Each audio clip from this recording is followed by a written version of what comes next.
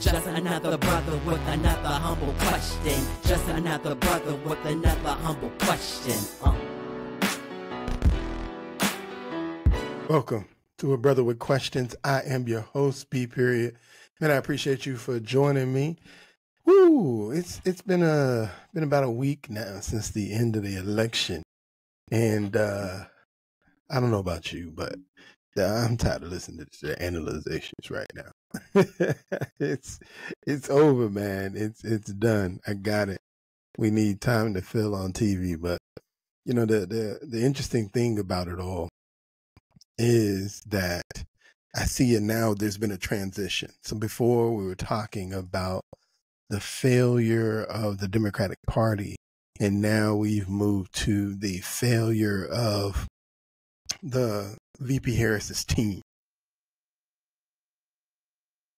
And so I had to laugh because in my feed today, before I was recording this, I noticed that I saw two prominent people that have now written articles, done a whole segment or several segments about the failure of VP Harris's team and how they weren't really out to support her. And so I just find this funny. She lost. It was her opportunity. I personally believe this was her final opportunity. And unfortunately, it didn't work out. President Trump is about to be coronated in a couple of months here as our new president, and we'll see where it goes.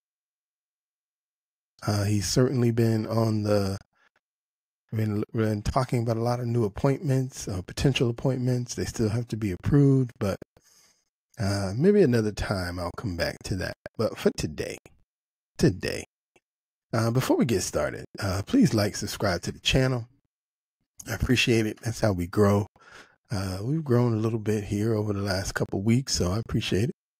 But tonight, I wanted to dive into something different because I've been a little politicked out, and so this man has been coming up on my feed for a couple of weeks now, and I said, let me dive in, let me listen to some of his conversations. And so his name is, and I don't know if I'm pronouncing this correctly, but when you read it, it says Frank Zanu or Zanu. I'm not sure about that last part, but that's his name. And so if you just Google him, Frank Zanu, he's got this organization that he refers to as Project Rethink. And he is challenging, or this is my description of it, he's challenging the norms of how people think.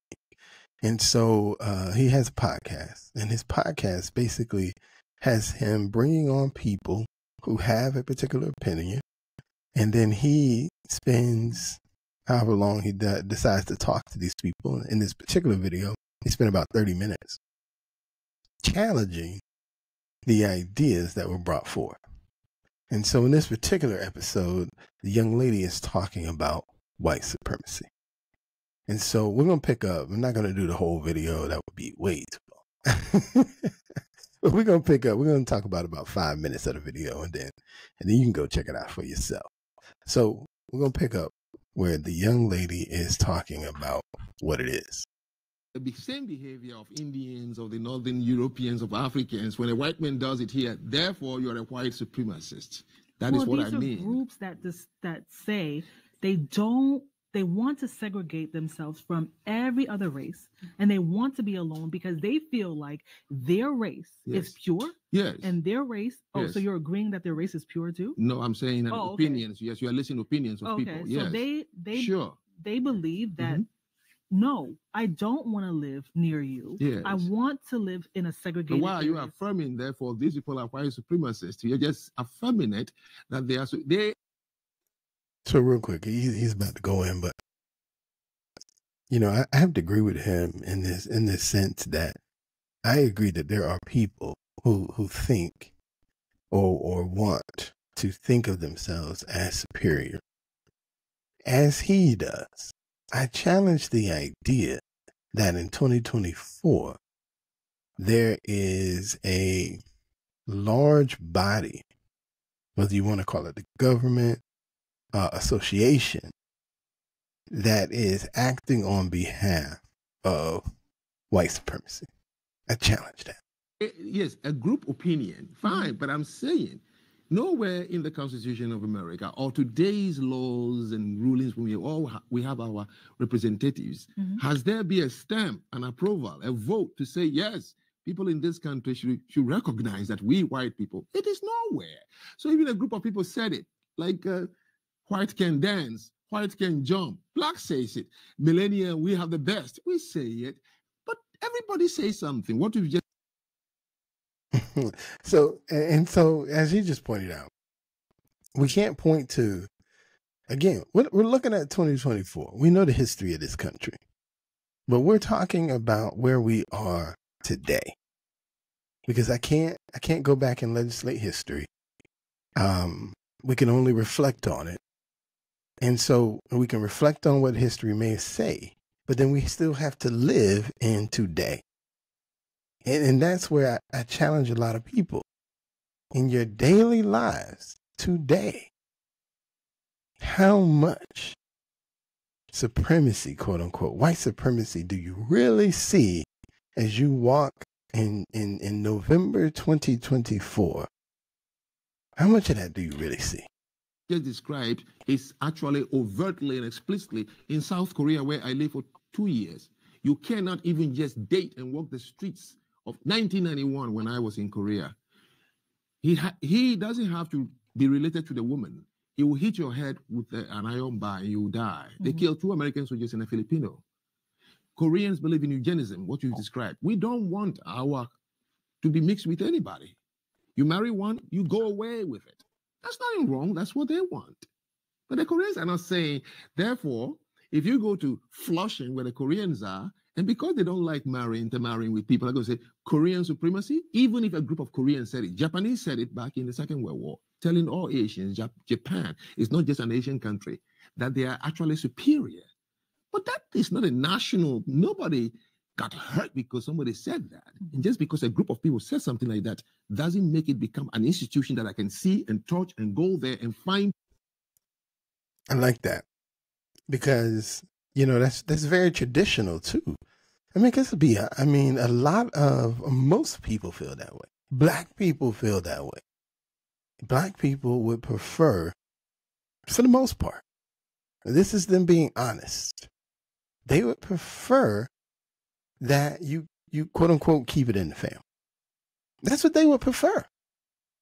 Now, that's not to say that if you don't keep it in the family, that they're not going to love the person you bring in, because that's not true. Most black families are going to love and bring in whoever you bring to the table. But if they're talking about what their preference is, they would definitely prefer to keep it in the family. And that does not mean or even suggest that is about supremacy. It's not. It's not about supremacy. People, it's not there. It doesn't affect anybody's daily life in America. It's a lie. Because so one, white supremacy does not. No, it doesn't at all. The Proud Boys, they go on the streets wearing hoods and drinking Mountain Dew, and they tattoo themselves with broken tooth. They don't affect anybody's life. What I'm trying to say is this: there are Asians who live live in America. They're not white. We never find them on television crying that their business is not working well because of white supremacists. Middle Eastern people live in America. They're not white. Why is it that the white supremacists only affect black people and not the others who are not white? So white supremacists. I love that statement right there. Because that's so true when you just think about the concepts. Every time. And I don't know, it's almost like it's in a Publix contract. Well, I live in the South where we do got a lot of Publixes, but every time you have a Publix open, you know what opens right next to the Publix? Chinese restaurant. Chinese takeout restaurant. Let me say that way. Every single time in the South, there is a Chinese takeout restaurant. Now, and generally speaking, they all seem to be successful. And so I love this analogy of why aren't they on TV constantly talking about how white supremacy is hurting their businesses? Why doesn't it always seem to be us? You know, one of the classics, you know, if you ever watched The View, I try not to, but if you watch The View, I mean, Sunny Hostin, a successful lawyer. I'm not sure. I don't even know if she's black. I know she's got some Puerto Rican. I don't know if she's got a black mother or father too, but she goes on that show every day, almost. It seems like it's every day, and talks about how white people are racist and how white people are holding black people back. And yet, here she is, a successful lawyer, a successful commentator on a very popular show, married to a man who I believe is a doctor, medical doctor.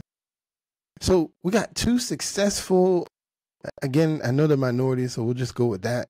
Two successful minority people living their best life in America, but yet every day you tell me about how racist this country is. Where is the Asian lady? Where is the Asian commentator talking every day about how bad it is for their people? Where's the Middle Eastern guy who seems to always open up a gas station? Not even a great gas station all the time. It could be a hood gas station. So they only got 4 pumps outside, but a convenience store. Even they find a way to be successful in the hood. Where are ours? How can they do it, but we can't? And it's not like, it's not like we can't do it too.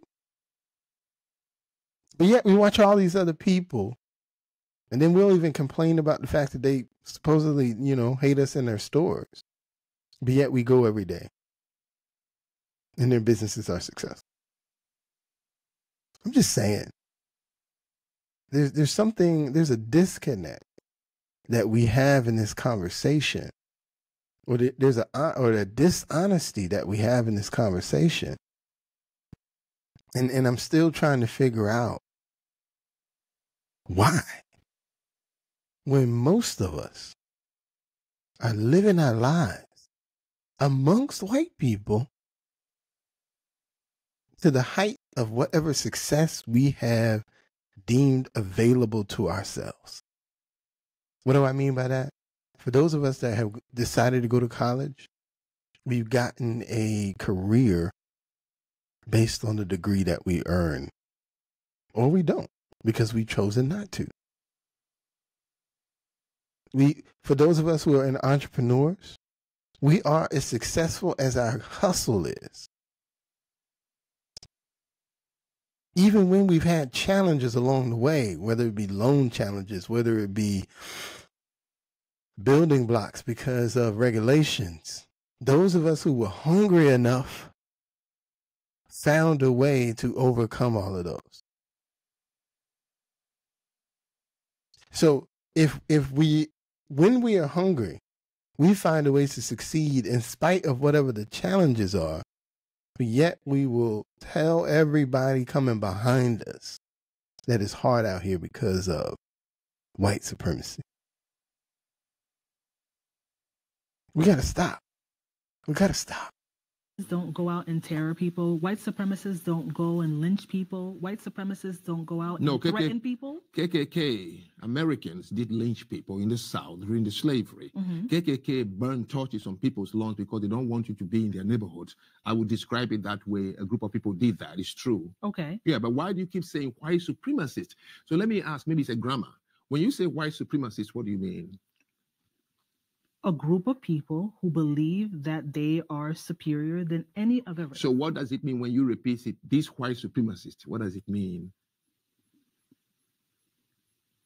That's a good point. Are you affirming what they have said? Because you see, I'm trying to say to you, because it has happened in my own tribe. There are people we know very well. We know in the Huegame district of Benin Republic, the Abome tribe. They founded the Women Warriors. Okay. Agoshe. They are powerful. My father's tribe, my mother's tribe, we are weaklings, okay? When they are coming, we bow down and say, take, and go away. So we began to call them in a language you call here something like the hooligans. Mm-hmm. We made the names, these hooligans, because of what they do. We thanked the French when they finally arrived. That was the only time they tamed them. So it's the same thing when you watch the behavior of white people, what they have done. Yes, you can make a name for them, but what you're doing is affirming. If these people can go out and colonize successfully for years and nobody ever succeeds colonizing them, if these people can go out and take over countries and buy slaves and hold them down, and, well, they must be good. Well, that's what I was. I like that. You, the person who is calling them the white supremacists, you're the one affirming what they are. Not that they are, but your affirmation that they are makes them that. And so it becomes, in my opinion, a matter of what's your conversation? Well, how do you look at them? I can tell you how I look at them. I look at them just like I look at anybody else. They're just people. At the end of the day, while there may be some who honestly, quote unquote, see themselves as superior, number one, that group is in the minority. And that group typically don't have any power other than the power that you give them. Because they don't hold offices. They're not your mayor unless you voted them that. They're not your councilman. And so if they're just a group of people in the street, right? You know how many people in the street? There's drug dealers in the street, but what power do they really have? And so I'm gonna stop the video here, but I'm gonna end just with this. And if you keep going, he keeps cooking as to why he doesn't believe white supremacy exists. And so, number one, if you listen this far, I agree with him. That's number one. But I come back to a mindset change. And so we're about to swear in the new president, President Donald Trump, come January. And there's a lot of people who have been talking about him as if he is about to fundamentally change how America works. He's not. There's a Congress, there's a House, there's a Senate, there's a Supreme Court. He's not going to convince all of those people to somehow change what the Constitution says and has said for over a couple hundred years. I don't believe that. Number two, he had a first term and we didn't see that happen either. Here's what I do know. He's going to make some changes. More than likely changes that will be very, very, very welcoming to the entrepreneur community, business community. And so as his presidency will begin in January and then extend itself, right, 4 years, there's an opportunity here. We can either sit back and keep crying about things like white supremacy and his quote unquote support of it, or we can learn what are the changes that are occurring and take advantage of it. Because this is, regardless of how you want to see it, this is the land of the free. This is the land where people come here from multiple countries all across the world, start businesses, some that don't even speak English very well, but start successful businesses. And so as a group of people like myself, Black people who were born and raised in this country, it's time to stop with the excuses and start learning how to take advantage of the opportunities that everybody else is taking. Because they're not special. They're hard workers. And we are too. And so I just want to encourage people in this last statement. The opportunities are coming. Let's take advantage, learn. And 4 years from now, be 5 to 10 times better mentally, spiritually, and financially than we were at the end of 2024. Because if there's nothing else I believe about President Donald Trump, it's Donald Trump going to watch out for the money. And if you can understand how to take advantage of the money is going to be there. And on that note, I'm B. Period.